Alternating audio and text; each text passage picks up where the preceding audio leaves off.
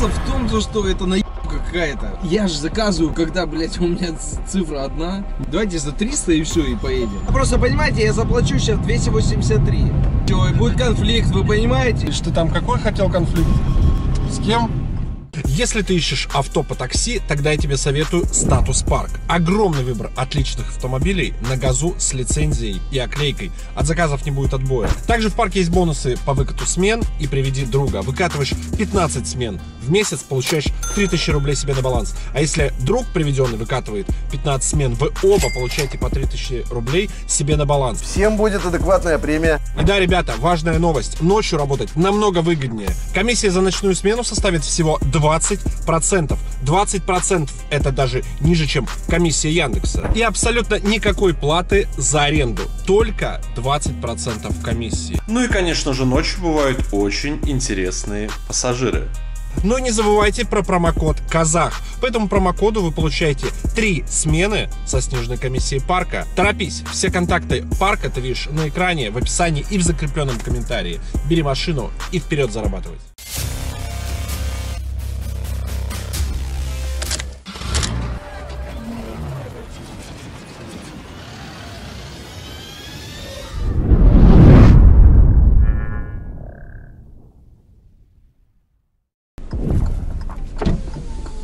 Здравствуйте. На Макарова, да? Да. Со сдачей, без сдачи будет? Перевод. Можете перевести на Тинькофф сразу.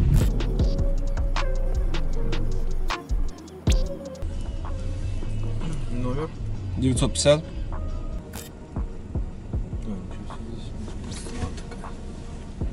343. Как так? Не-не-не-не. Почему так? У меня 283 было. Мне 283 было. Ой, бля! Ну, началось. Нет, у вас стандартная сумма, вот 343. Пожалуйста, у вас там в приложении то же самое будет написано. В том-то дело, что у меня...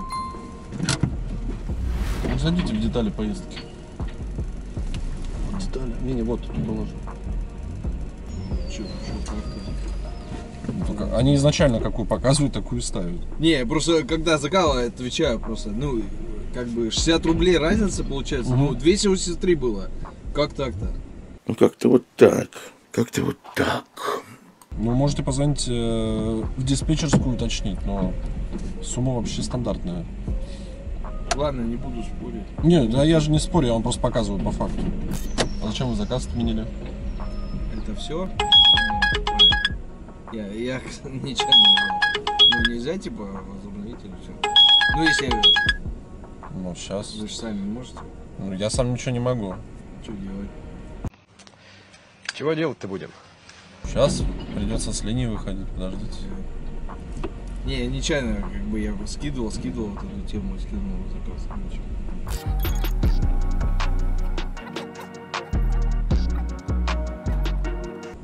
273, пожалуйста, рубля. Ну, сейчас 273, да. А, вот, я заказывал 10 минут назад, 283 было. Ну, реально, поэтому я в шоке. Оно просто, видите, оно же, получается, меняется. Нет, я же заказываю, когда, блядь, у меня цифра одна. Не, я понимаю. Ну, это херня какая-то. Давайте за 300 и все, и поедем. Слушай, а ловко ты это придумал. 342, та цена, которую мы изначально заказывали. Вы зачем отменяли ее? Я отменил еще раз, без всяких, я нечаянно отменил, я уже был готов. Ну, 342 цена у вас такая есть, такая и осталась.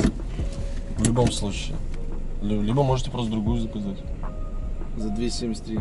Тут же дело сейчас даже не в деньгах, а ну а какой смысл? То есть, ну... Смысл в том, что это наебка какая-то. Чья? Моя? Нет. Ваша система, это Яндекса. Ну так я же... Меня. Я говорю, 200... Вот смотри, еще раз. Видишь, вот цифру. Я жму. Эконом, класс, заказать. Приезжает вот уважаемый таксист. Уважаемый таксист. Да, я. Говорит 343, а у меня было 283. На 60 рублей. Нет, это я понимаю, но тут же, если проблема в системе, ну, я-то тут при чем? Бля, он что ты до меня доебался? Вы можете просто позвонить в диспетчерскую и сказать, а что за херня, ребят, вы что там, заболели? У меня была вот такая цена, почему? А давайте я сейчас позвоню в диспетчерскую. Пожалуйста. А как номер, подскажите? Я не знаю просто. 8 800 3666666.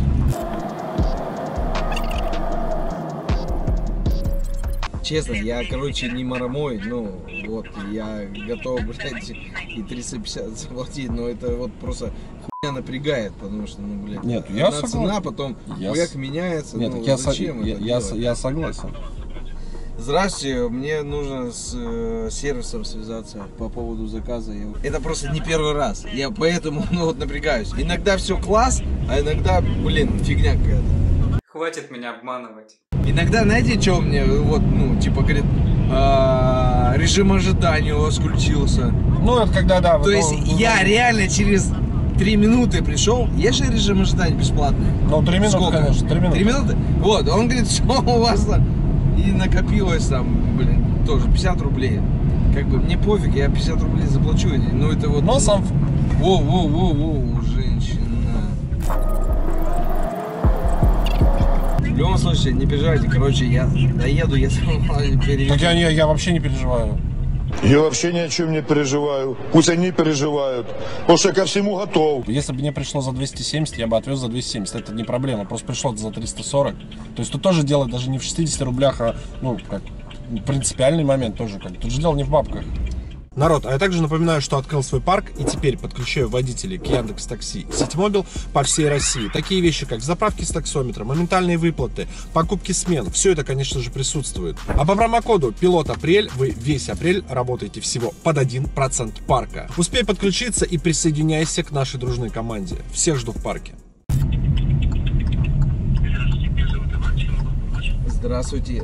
Смотрите, ситуация какая. Заказал такси.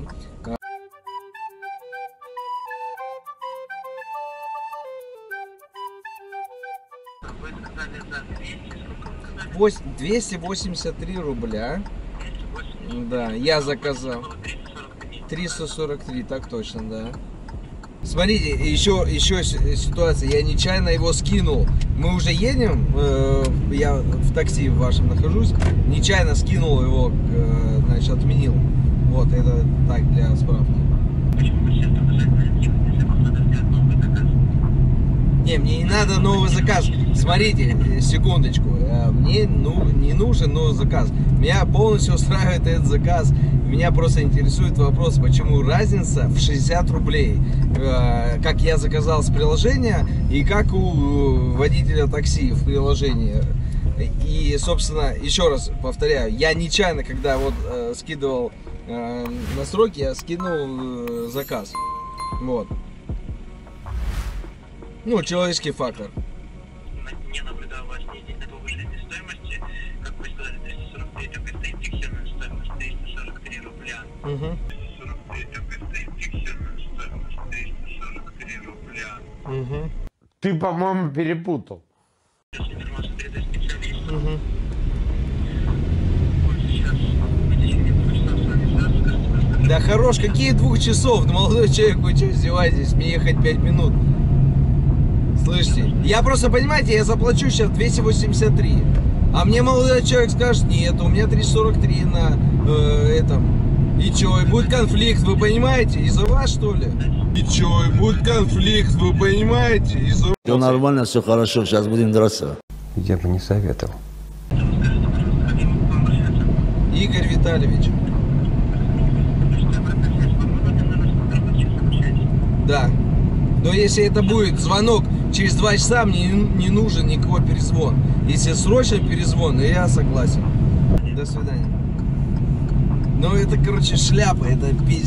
Игорь Витальевич, ты там какой хотел конфликт? С кем? Я не помню, что я сказал, конфликт. Ты сказал, что у тебя будет сейчас конфликт с водителем. Нет, не сказал. Смотри. У меня 343 на этом. И чё, и будет конфликт, вы понимаете? Из-за вас, что ли? Ой, не пизди, пожалуйста, а. Ой, не надо, вот не надо. Тебе 26 дом, подожди. Короче, да, развернуться, если давай, возможно. Да. Нет, слушай, я не говорил конфликт с водителем, хорош, ты тоже не перевирай. Ты только что сказал... Знаешь что? Я сказал... Подожди, сейчас свои слова... ну возможно, да. Окей. Так ты деньги где-то переводи в любом случае. Я деньги-то переведу. Блять, я тебе 343 переведу. Просто понятное дело. Хуйня какая-то. Не, в смысле понятно. 283 я тебе переведу. Не, хорош, ладно. Как 950.